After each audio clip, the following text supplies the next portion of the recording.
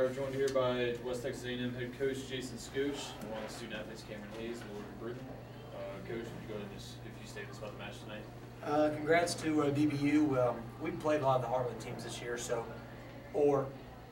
we traditionally play a lot of Heartland teams, and this year we played Permian and Fort Smith and St. Mary's, and two of those teams are in their conference tournament only has 4 teams, and so we played two of the teams, or 3 of them. Sorry, Lubbock finished second in their league because of provisional; they couldn't play in the postseason. So we played 3 of their top 4, top 5 teams, and so it's Fort Smith is a very big team, and they've made the playoffs 2 years in a row. So I can see now why DBU upset them in the conference tournament. So congrats to them on a good season.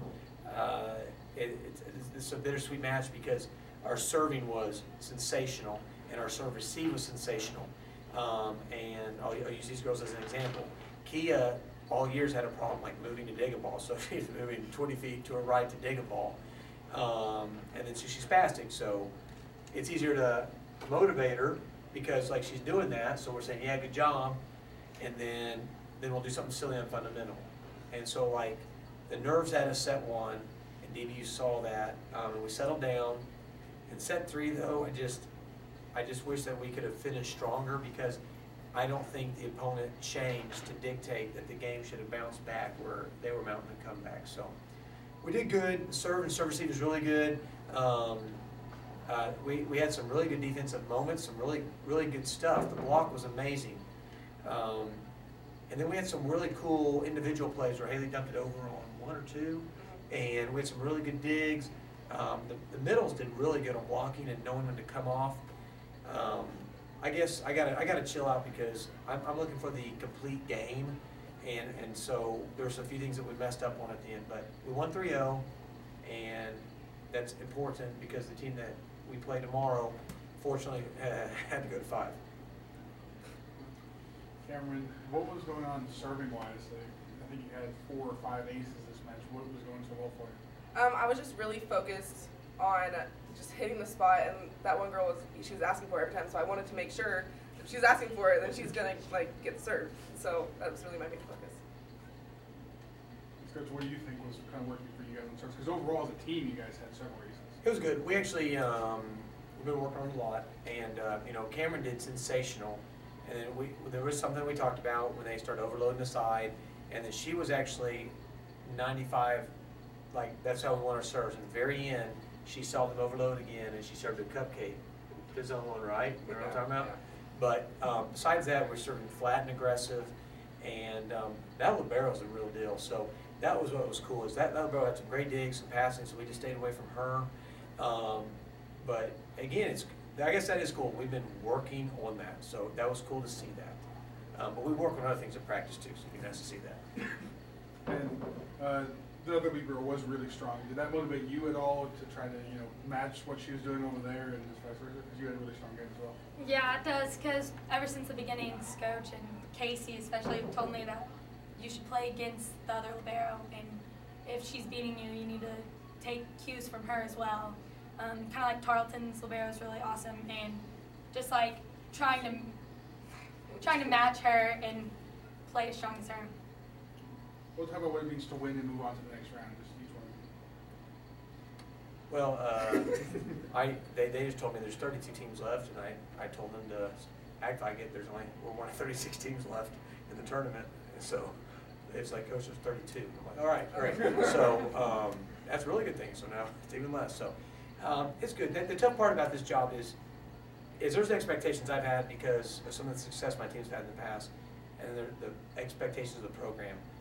And it is tough to balance that with this is this team's first time. And so that's the problem is like they're winning. I probably need to sit there and be a little bit more happy about it. But I also know like there's things we got to fix or it's going to hinder us. But that's the balance. Okay, we won, yay, and because this is the first time Cameron is a leader of the team. Britton, Haley has always been a role player. Laura's always been a role player. So it's a weird dynamic because this is their first time, realistically, with such a heavy role.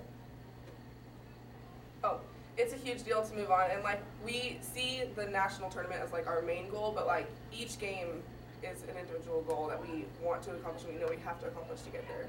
And so each time we win, it's like a huge deal. We're just so happy and grateful. I agree with that because nationals is our goal, but we know that nothing's promised the next day, so we're just trying and focusing on the game next, not farther down the road. So winning tonight was great because this is what we've been focusing on, and now we can move on to the next game. Yeah, the team we play next round is really good. That's what I was going to ask about next. Regis, they beat you guys earlier. He actually even said it may have been the best thing to happen to your guys' season is losing to them. So just kind of talk about it going head-to-head with Regis next. Yeah, good coach, really, great person, and really, obviously, a really good coach. And that was the funnest game so far. That was an amazing match, man. Both teams were swinging, and the digs were quality, and just some sharp plays. I don't know if anybody saw it, but they hacky-sacked a ball over, and so I think it'll be fun. Again, we present a different setup compared to Metro, who they play. And those two teams, I was told, under 5 miles. They're from each other, so that's like us against Angelo, you know what I mean? So they're gonna know each other. So, but it's really cool because I don't know how Regis finished 4th or 5th in the conference because the way they played tonight. So far that's been the best play of the 4 matches. They did great. So it'll be interesting. I think we are much improved since then, but from watching them tonight, so are they. So it should be fun. But again, we've told the girls there's a lot of pressure, but at some level we got to enjoy it and want it. And so we have a chance to play a team like Regis, a team that beat us, to get to the finals. And so I think regardless of the outcome, I think our girls are the right mindset, and I feel good about it. But we did our job this year. The goal was to host because these girls, she knows that we traveled 5 days in San Angelo, 2-day break, 5 days in Regis, 2-day break, and then 5 days or 3 or 4 days in Pensacola. And so I just need to remind them tomorrow, let's take advantage that we haven't had to be the road warriors. You know what I mean? And so it'll be fun. And just overall, what are you expecting out of the match tomorrow? I'm excited. I've been waiting for it all season. Ever since we lost, I was like, I cannot wait to play them again. Because that was a crucial game in our career. And we were in the 3rd game and up. And it's happened a few times in the season, and we're like, do not let this be the Regis game. We're not going to let it be stolen from us again. So I've been waiting for it, and I'm ready. So do you think overall that loss may have helped propel you to where you guys are now? I didn't realize till the conference tournament. Someone told me we hadn't lost since that tournament. And I go back and forth about scheduling, but with the new team, you can say it's in hindsight. Getting our butts kicked was, again, probably the best thing for us because we've had some kids that had struggles buying in and all that. So no one wants to lose, but realistically, it was probably the best thing because we won an undefeated in our tournament, and attitudes and behaviors didn't change because we were winning. And those teams, man, Florida Southern was amazing, and we let Metro back in, Regis. But again, the difference with Regis compared to other teams is other teams you can invite back into the match, and they don't take advantage of it. Regis realized it and went for it. So, yeah, I would say so because I can't believe, it's amazing what the girls have done. So I like Cameron's mindset, and that's the mindset that all the players are going to need tomorrow because, again, we've gotten a lot better, but watching tonight, Regis has improved as well. Coach, any final comments? Bundle up, it's cold outside. Sounds good. Again, West Texas A&M will play Regis tomorrow night in the nightcap, 7:30 semifinals. All right, thanks, guys. Thank you.